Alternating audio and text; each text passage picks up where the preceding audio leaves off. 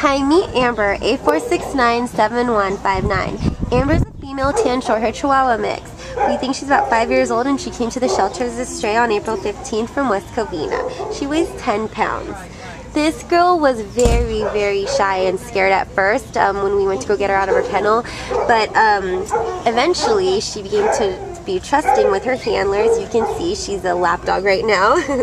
So yeah, she does have a calm energy level. She was walking on the leash a little bit while she wasn't being carried, and she had a moderate energy level, so you know, just a really calm and mellow dog. We think she'd be great for family with older children, just because little children might not respect her and she just seems a little shy, and you know, she'd do better with a calm and gentle energy.